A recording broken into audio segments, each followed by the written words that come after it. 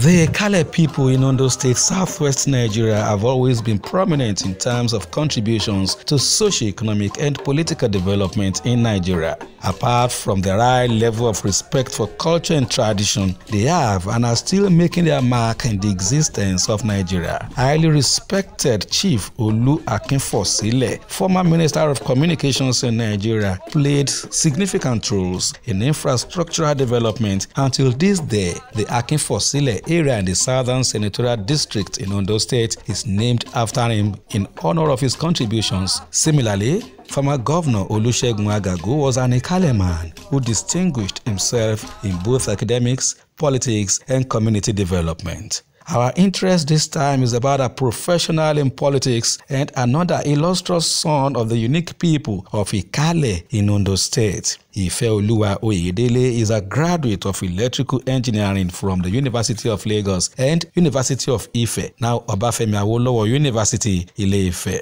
As a man who started with DAFEC, a private engineering consultant outfit, Ifeoluwa Oyedele was saddled with the responsibility of designing and preparing tenders for rural electrification projects. He also carried out similar responsibilities in the Oyo State Ministry of Works and Transport, where he served for 2 years. Having gone through various stages of career development, President Muhammadu Buhari appointed this vibrant professional as the Executive Director, Engineering and Technical Services of Niger Delta Power Holding Company Limited. We're coming from what I will call a state of emergency in the power sector, where we were not generating enough, where we were not transmitting enough, and where we were not distributing enough.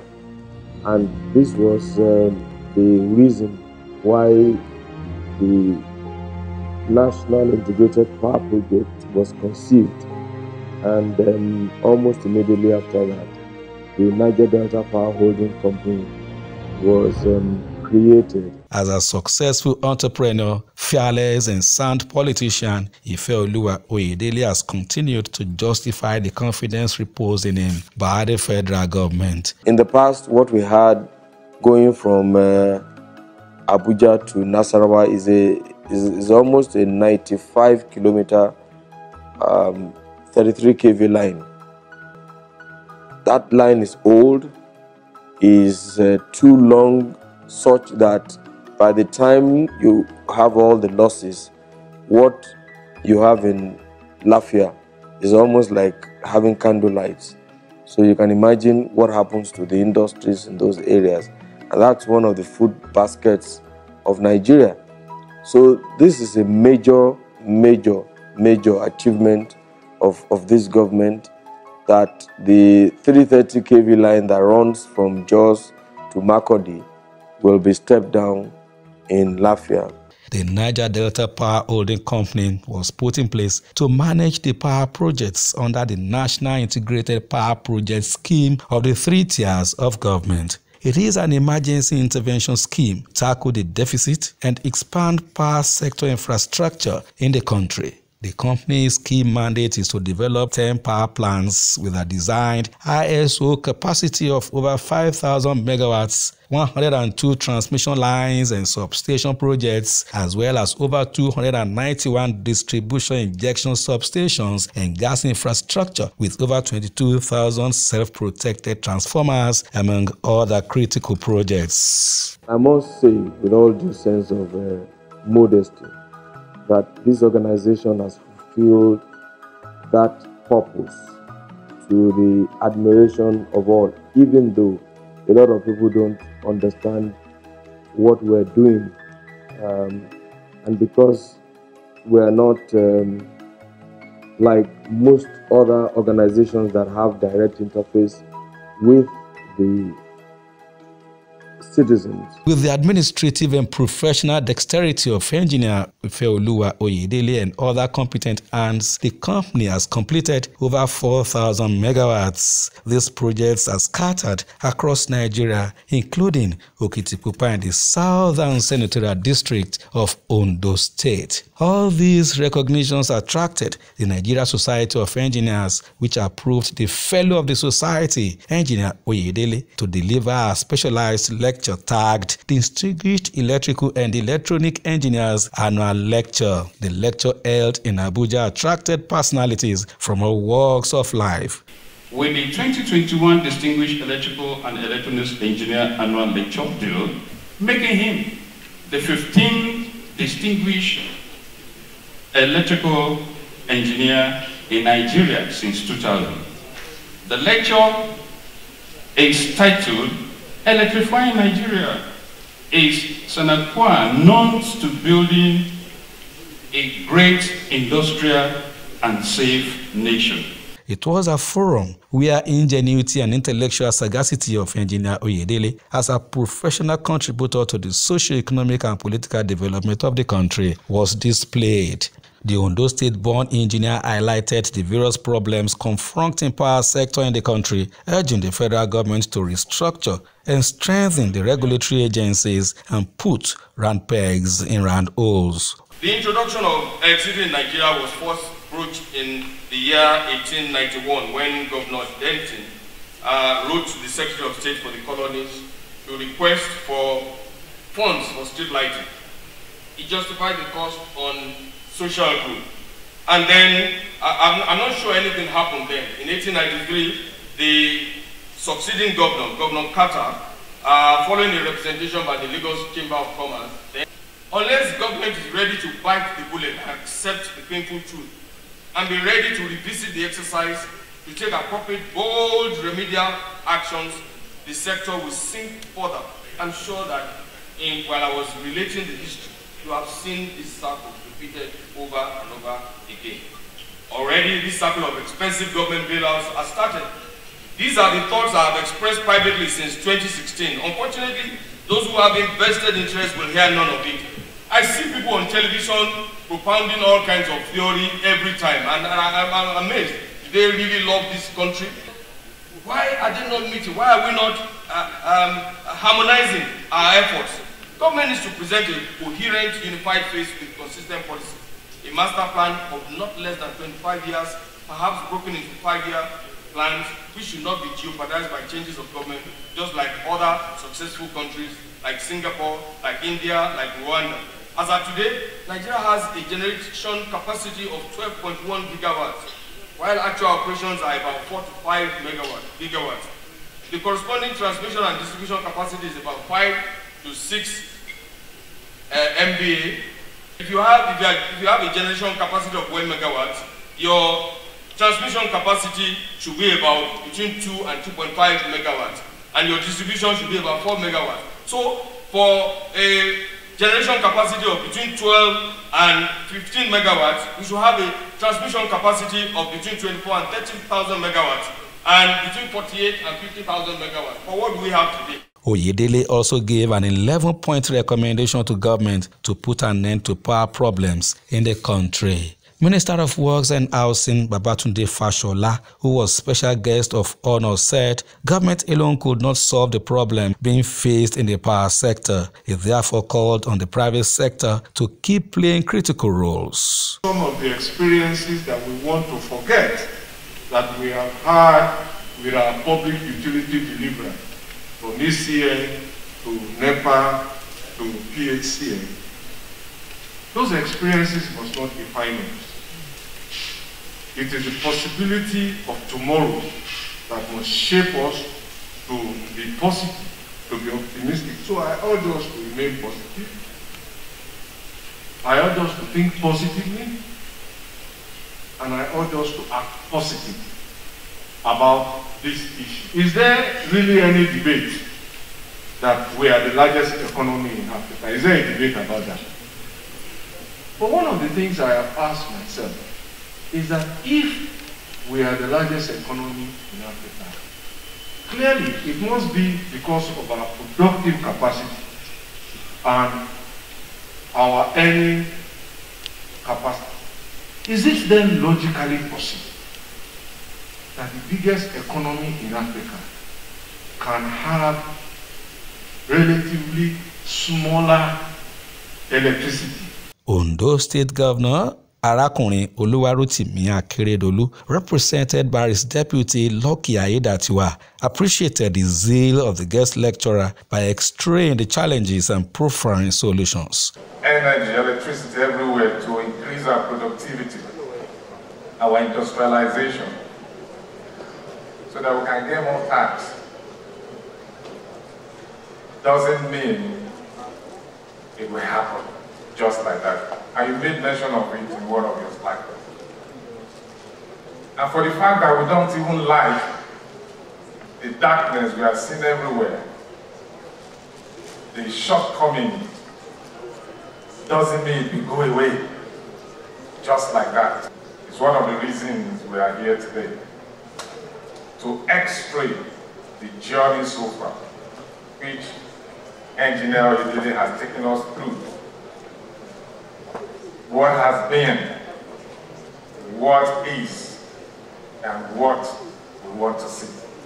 So we need lectures like these, but it shouldn't end up as just lecture, but we must put action to all of it. Therefore, I want to thank the organizers of this event. We are proud to have you, sir, coming from us. In fact, one of the scholars of now, I could see the energy with which you were delivering and marshalling your points. Yeah, it's been an inspiring moment, listening to a very distinguished lecturer, a distinguished son of Ondo State, whom we are all proud, digesting the problem in the electricity sector in this country. The issue of power has been a problem in this country. I met Engineer Oyedele in the course of my job at TCN.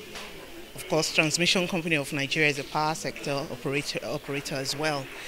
He's a very professional man. He's a very thorough man. And the lecture, of course, like it was said there, that lecture should be a reference point to for the power sector. If we follow all these things that we hear, and especially this lecture, we should be able to get things moving from now on. There is no point begging the question.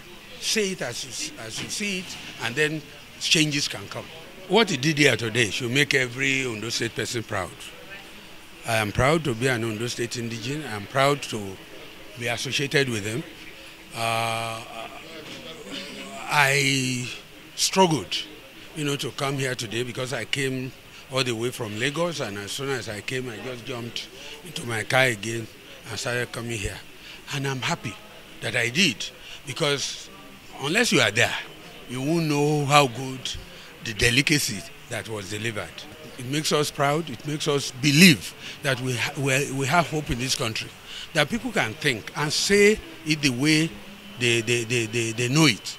I was particularly eager to be here because I was in a workshop in the US about 4 years ago, and when they were showing the names of countries that are developed, it is those countries that consume electricity more than any other country in the world that had the highest GDP. Highlight of the event was the conferment of Fellow of Nigeria Institute of Electrical and Electronic Engineers on the lecturer. Distinguished Electrical Engineer Award is the highest commendation given in recognition of technical excellence in the field of electrical engineering practice, as well as resource management. The objective of this recognition is to honor outstanding performance in the advancement of electrical engineering practice in Nigeria. The Institute took pride in the excellent track record of achievement of Engineer Oyedele in the field of electrical engineering practice as well as resource management. And by this, we were inspired to honor him accordingly.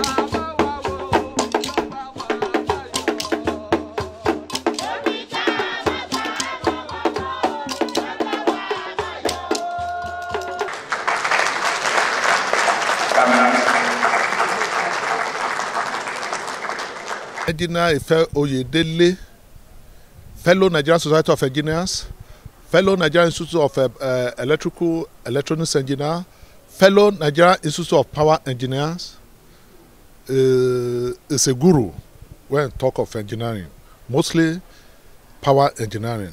I've known Oyedele for years, and it has been good. He's a well-grounded person, as I've said earlier on, in terms of engineering in the country. Within the state, he has been contributing his own little quota to development of electrical infrastructure within the state.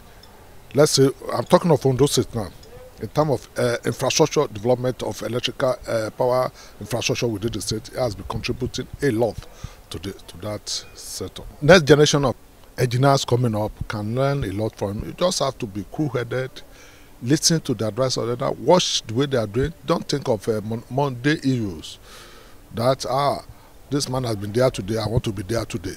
No, let's follow the step gradually. It's a learning process. Now for him attaining that position now, I've been there for years, gradually. For him attaining that position, at least we should give kudos to him. And the younger one coming to learn how to imbibe him, be humane, be humble in any sector, any situation you find yourself. That's why you can learn from the elders. But so do we achieve what we want. What is lacking in Nigeria is the absence of a master plan. And this is a problem with all of the sectors of Nigeria. When we have a master plan, maybe a 30-year master plan with 5-year rolling plans, and we are disciplined enough to follow this through. And what will happen is that every 5 years we look at the plan and we say, where are we? Where are we supposed to be? What have we left undone? What have we done that we're not supposed to do? And then we review the plan, and then we move on to the next stage. That is the ideal situation. There was a company called Tata Bell in the 60s that was engaged by, is a consultancy firm to draw up a master plan for Nigeria. Indeed, Nigeria had master plans in all of the sectors of Nigeria, in roads, in this. But over the time, when the governments came in, they abandoned these master plans and they went on to do things like, as in fire brigade approach to doing things. And that's what disrupted the plans. Now, if we had had a master plan and we had followed this master plan, we will have been able to catch up with the demand and maybe surpass it as well. What is happening in most of the other countries today is that they have surpassed the demand, and they have excess that they can always bring on board through a properly planned looping system that makes room for a national grid and also mini grids or state grids and mini grids all over the country. So that's what is lacking in Nigeria today. Apart from being a successful engineer, Oyedele's interest in contributing to the socio-economic situation in Nigeria made him become a political giant. He became member board of trustee of APC and had also served as member board of trustee of the defunct Congress for Progressive Change, the party President Muhammadu Buhari formed ahead of the 2011 general elections. And in 2020, he took a shot at the governorship seat in Ondo State, but later collapsed his structure in support of Arakunrin Oluwarotimi Akeredolu, who eventually won the election. Big office, this edifice, to the glory of God.